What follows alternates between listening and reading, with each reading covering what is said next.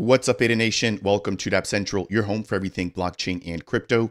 Today, we're diving into some of the latest updates when it comes to the Minswap protocol. Now, Minswap is arguably the largest and most adopted DEX here within the Cardano ecosystem, really being around since the inception of smart contracts on Cardano. Now, over the course of the past couple of months, specifically back in November of 2023, we saw the release in the highlight of Minswap V2. This brings a host of brand new features, including faster throughput, the ability to add more customizable features, as well as the launch and adoption of Minswap Pro. Now, before we dive into that and the timeline surrounding when we can expect for that to come online, I want to quickly go ahead and plug in a recent Twitter space that I had the pleasure of sitting down and hosting alongside the Minswap team, as well as Aperture, breaking down their recent tokenomics report. So for today, I'm going to quickly recap the highlights from this Twitter space, touching on the tokenomics report, their brand new Stableswap feature, and what the team has envisioned moving forward for that, as well as V2, and then last but not least, some of their latest DAO governance votes. So if you do enjoy updates like these, I would appreciate you if you could smash that thumbs up. If it's your first time stopping by, consider subscribing. And last but not least, if you have any questions, then make sure to leave them down below. Now, if you want to go ahead and listen to this in its entirety, I recommend that. It's about an hour to an hour and 15 minutes long. I'll leave the link to that down below. Do keep in mind that Twitter spaces are recorded and available for about 30 days. So it won't be available 30 days following the date that this particular video is posted. But if you are watching this before that timeline, you should be able to go ahead and listen in. Now, following the actual review or the release of this report, we had Aperture, who basically gave us a summarization of the report findings. And to break this down into a nutshell, the liquidity when it comes to the DAO treasury is oversaturated with min/ADA. Now, the team is trying to figure out exactly how they can best put this min and ADA to use with a couple of suggestions. So again, I'll leave the link to this particular article down below. But this breaks down the fact that as it stands right now, the TVL on the Minswap DEX is mostly made up of the min pool, right? So that's min/ADA, where that is the main leader with over 40 to 60% of the TVL. Now, in the month of May, we saw pools like SNEC, IUSD, and Bank gain a lot of adoption. But from a visual standpoint, here we have that breakdown. So you'll notice here, at the very bottom, we have like this purplish color. That is the ADA/min pool, followed by ADA/AGIX, which comes in at around number 2. And then you can see that the remaining pools have a smaller and smaller portion of the TVL on the DEX. Additional findings from this report break down the efficiency of the pools. So the efficiency is measured by taking the volume divided by the TVL on a given day. Again, we see that while the Minswap pool or the min/ADA pool has the majority of the liquidity, it's actually the least efficient pool, meaning that you could take some of this liquidity, especially if it's owned by the DAO, and put that to work, for example, by putting that into a lending and borrowing protocol, or by using those funds to increase marketing and engagement around the Minswap DEX.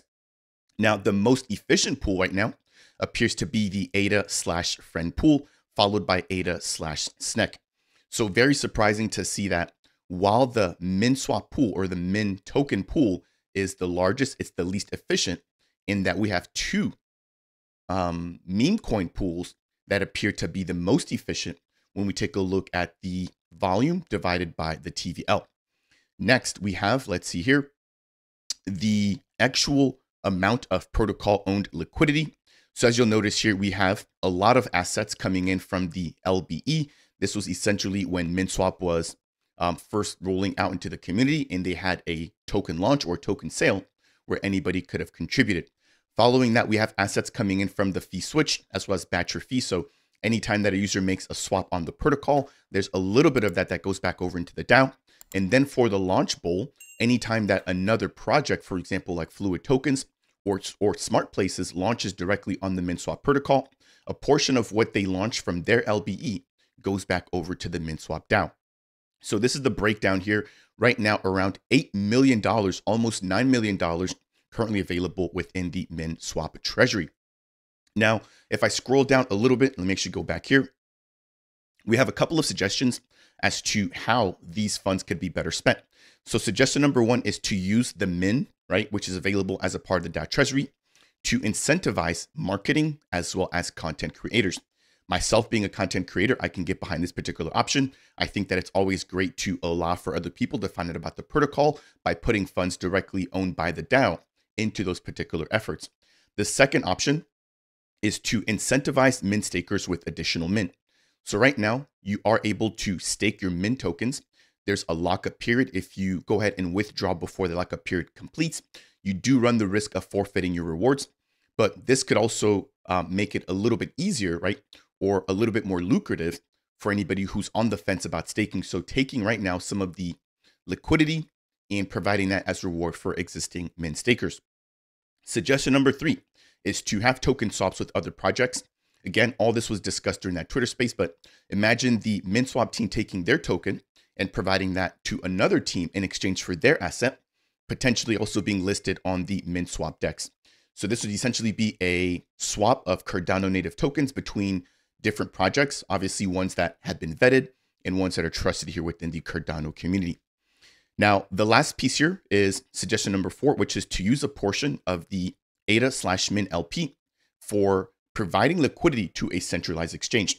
This doesn't necessarily mean selling those assets, but providing that directly on a centralized exchange, making it easier for anybody who isn't directly in the ecosystem or that doesn't want to go ahead and download a Cardano-based wallet, the ability to pick up the Minswap token. So that was the first half of the Twitter space, breaking down the Tokenomics Report. Again, tune in to the official space if you guys want to get all the details surrounding that.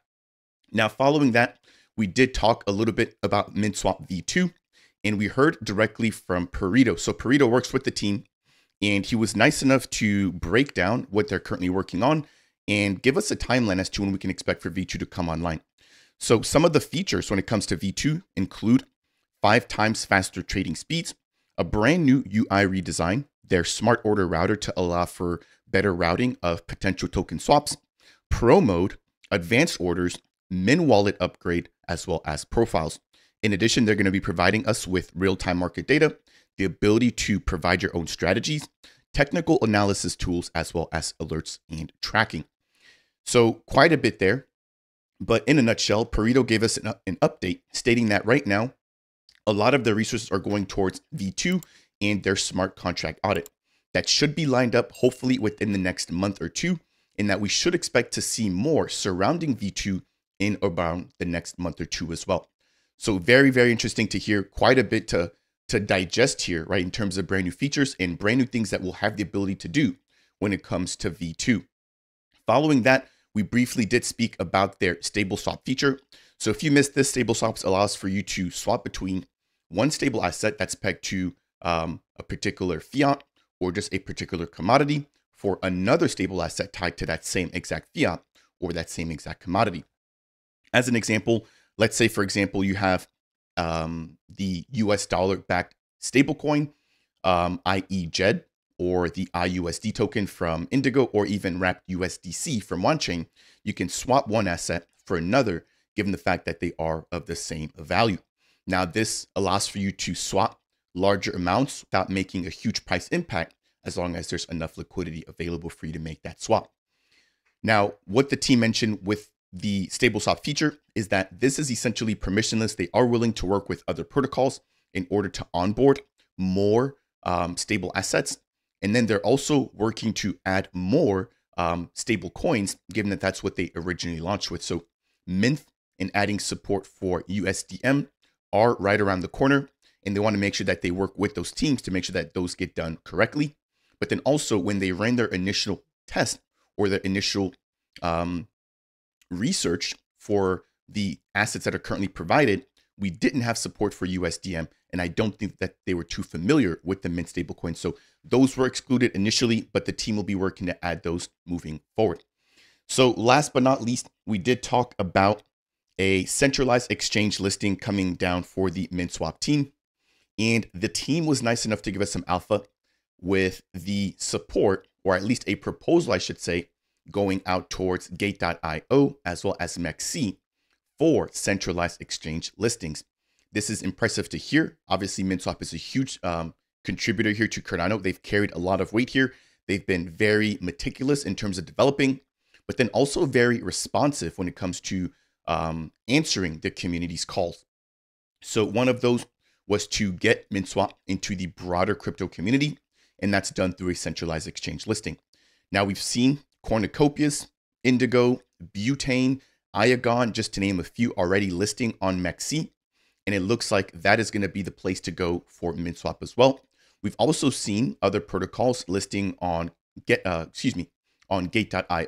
which includes Iagon, Paribus, and a few others here within the Cardano ecosystem as well. So both of those, I think, are relatively utilized and well-known centralized exchanges. And it's good to hear that the Minswap team is aiming to go ahead and get on those platforms. So that will do it here for today's brief recap of the space. Please make sure to go ahead and check out the entire space. But I want to go ahead and just provide an update for anybody who hasn't been keeping up with Minswap. We do have V2 right around the corner. We have some suggestions as to how to better improve the tokenomics in the distribution of mint tokens back over to stakers, or potentially even over into liquidity for centralized exchanges. If you learn anything along the way as a part of today's video, updating you guys surrounding Minswap in the Cardano ecosystem, I would appreciate you if you could smash that thumbs up. If it's your first time stopping by Dapp Central and you want more content like this, breaking down all the builders in the ecosystem, consider subscribing. And last but not least, if you have any questions for me surrounding anything I've brought up today, then make sure to leave a comment down below. That said, and as always, I'll see you guys in the next video.